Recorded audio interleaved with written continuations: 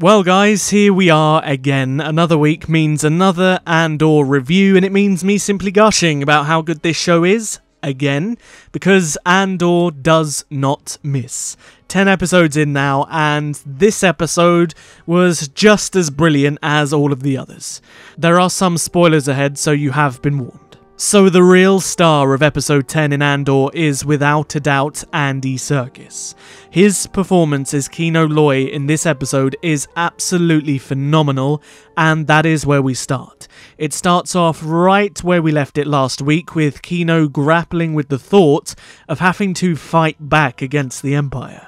In last week's episode, we ended it with him opening up to the idea of helping this prison breakout, and we start this episode with him knowing what he has to do, knowing that he has to stand up for himself and the people that he is leading. But he has spent all of this time trying to do the right thing, trying to do it lawfully, trying to serve his time properly, and he is struggling to come to terms with the fact that he has to go against this, and some of the writing for Kino, especially the dialogue between the characters in this week's episode, is just sensational. And I keep saying it every single week because the dialogue really hasn't slipped up once. It has been exceptional through and through. And like I said, Andy Serkis's performance, not only his ability to emote with just his expressions alone, but the sheer potency in which he delivers his dialogue, the emotive nature in which he manages to make every word convey feeling. He is just such a good actor, probably one of the most underappreciated actors of the past generation, but we spend the first few minutes of this episode delving into Kino's thought process and ultimately accepting what needs to be done in this moment. He is the leader of this group, and this group will follow him if he is the one to give them the guidance they need, not Cassian. And then we have this quick interlude section with Deidre and the ISB. There isn't too much in this section, it is just plot progression. They manage to bait out one of the rebel leaders, Krieger, and they're just discussing next steps. Again, good dialogue, well written, nothing particularly stand out to talk about though. We then jump straight back into the prison, and this is pretty much where the entire episode focuses itself. After sleeping on his thoughts, Kino wakes up with intent. He decides, okay, I have to be real now, I can't keep living in this fantasy. And he tells everyone, yeah, listen, we are screwed, we're never getting out, we're going to die here if we don't band together and do something about it. And this spurs everybody on. Everybody is now on the same wavelength, they know something's got to be done. And during the next work shift, they're waiting for a new prisoner to be brought in, because sadly the older member of the group died in the last episode, and this is where they strike. However, just before they do that, Cassian cuts open some kind of valve behind a wall and leaks a load of water into their workroom. Somehow the guards don't notice this at all, but when the new guard brings in the new guy, they essentially all start throwing stuff at him, and Cassian manages to jam the elevator, so they start climbing it, and then the guards start shooting everybody. It was just chaotic. I love the set piece of this action. It is very intense, but also very claustrophobic at the same time. This is when the guards decide to electrocute the floors and try to kill everybody to stop this uprising. But obviously the water, which was the whole point of that little subsection of the story, short circuits the room's floor, and this is where they all make a charge for the elevator and they all get out. Most of them anyway. There were a few characters here and there who died, but I will touch upon that a little bit later. Now, they've made it pretty evident throughout the past 2 episodes that this prison is pretty short-staffed, and there is barely anybody to stop this riot. They are ultimately overwhelmed. They take all of the guns, and everybody's just barreling through this facility, going to the other floors, freeing other sections of the prison. But even though they have done that, a lot of these prisoners are just kind of unsure if they want to get involved. They know what will happen if they decide to join this uprising, and they're all a little bit cautious. But Cassian and Kino manage to find their way to the command center, and they manage to take control and get on the intercom, and this is where Kino really gets some exceptional dialogue.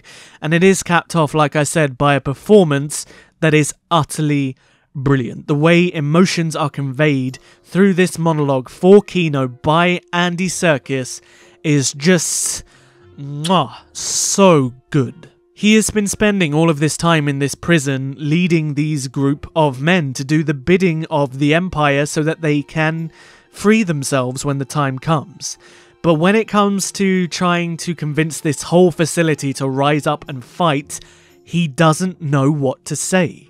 He's always been loud and full of words, that is the character we've come to know, but in this moment, he is hesitant, he is nervous, he doesn't know if he is going to say the right thing, but Cassian convinces him, you know, this is what you do, and then he just delivers an absolutely amazing monologue about there being only one way out of this prison and how they have to rise up and fight and protect each other so they can all get out. And it was almost spine-chilling how powerful this monologue was. It was so damn good. Cassian and Kino then open everything from the command center, they shut down all of the security measures, and literally everybody in the facility decides, right, let's escape, and they're all rushing towards the exit, but they don't really know where or what that exit is.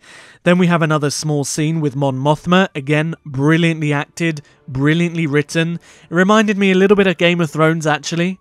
The guy that she needs to help her move her money around without being noticed essentially says, look, if you want my help, you have to marry my son to your daughter because you're in a position of power. And Mon Mothma is utterly enraged by this. All you have to do is look at her face. She is furious. They've made it very evident throughout this show that she shows a lot of disdain towards Chandrilan customs and traditions that she has been forced to go ahead with, especially her marriage, which she isn't happy with, and she is totally against the idea of putting her daughter through the same thing. But this is something she desperately needs for the rebellion, and she is totally conflicted in what she needs to do. Does she use her daughter, or does she support her daughter's freedoms? It is an extremely good conflict for this character to have in this moment.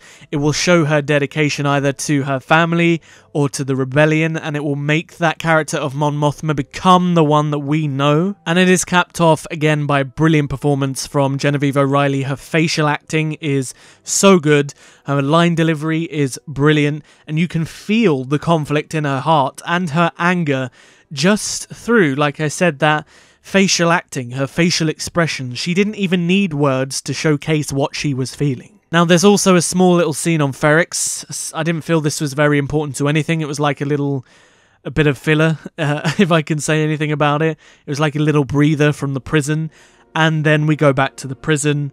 Everybody is gunning for the exit, but there isn't one. We've had this incredible uprising, we've had these powerful character moments, and when they finally reach the exit, it is just endless ocean. No ships, no bridges, no nothing. But all of these guys know that they're gonna die either way, and they would rather die on their own terms than in the prison, so literally everybody just dives into the ocean and starts swimming for their lives. But it's revealed that Kino can't swim.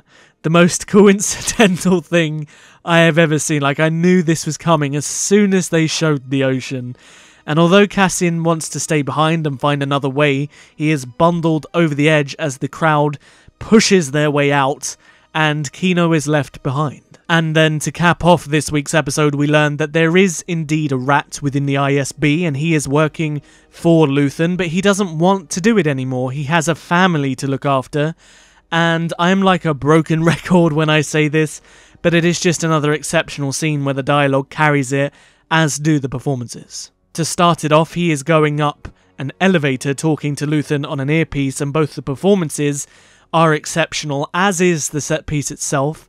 It feels extremely tense at all points. Every single moment in this elevator just feels uncomfortable, and that is on purpose. And then the elevator stops and it gets to the top, and Luthen is just standing there with his cape looking all menacing on this kind of overpass looking over the underbelly of Coruscant. And then you guess what happens next, guys. It is an exceptional bit of dialogue, an exceptional discussion between these two characters that is brilliantly performed. The agent says he's sacrificed enough, he's given so much of his life to infiltrating the Empire and leaking all of this information that he doesn't want to do it anymore because of his family, but Luthen explains that it's never going to end, there is no escape, and he is riled up, really riled up when the agent says, "What have you sacrificed like me?" To which Luthen goes on an incredible rant about how he has sacrificed literally everything in his entire life. And the delivery and the performance and the writing, honestly sensational. He tells the agent there's no leaving, he doesn't have a choice, and he basically sends him back down the elevator and says, "Shut up, do your duty," and then the episode ends with Cassian and Melshi running on a beach off into the dark of night. And that caps off what is a brilliant episode of this show. I love the design of the prison, it is so dystopian and just the perfect backdrop for this whole scenario. The visuals are good, the action of the breakout was fun, but it wasn't over the top, the riot felt natural, as did the reaction of the guards, who were all hiding away in like a cupboard, because they couldn't do anything. And it is definitely one of these standout episodes of this show. My only real criticism of the episode is that there wasn't an emotional connection of any real kind for the majority of the people in the prison. As I said earlier, there are quite a few people die that we have seen in a few episodes now, but I said the same thing last week and the same thing happened today. Aside from Kino, there's no real time given to any of these characters that make you feel sad about their deaths or make you feel anything really when they die. Which is in stark contrast to the Aldani heist, where they really did focus on all of the members of the group. Even Melshi, who is an actual character in Rogue One, so not a nobody or a new character, feels like a missed opportunity here. It's like Andor is saying, well, you know this character from Rogue One, so we don't need to do anything with him, and then he just feels kind of empty, but he is always on the screen as if we are being told that we know him all the time. This is my only real criticism. If they had given any kind of level of the amount of attention or the amount of exquisite dialogue given to Kino to Melshi, then I wouldn't really have any complaints, but I just feel like there was a missed opportunity with that character. But other than that, honestly, an exceptional episode. I am so sad that it is coming to an end in 2 weeks' time. Every episode has been awesome for nearly 10 weeks now. I don't know how they're going to close this show out or what they are going to do. It is very evident that we do need a second season to really delve into those character arcs that have been established throughout the show, such as Deidre and Cyril and Merva and whatnot. But I'm really looking forward to seeing how they leave us on a cliff edge in the coming penultimate and final episodes. As always, if you enjoyed the review, don't forget to hit the like button, it helps me out a great deal. And if you haven't, perhaps consider subscribing so you are notified for next week's review of Andor when it goes live. I'll see you guys in the next video. But until then, may the Force be with you. Always.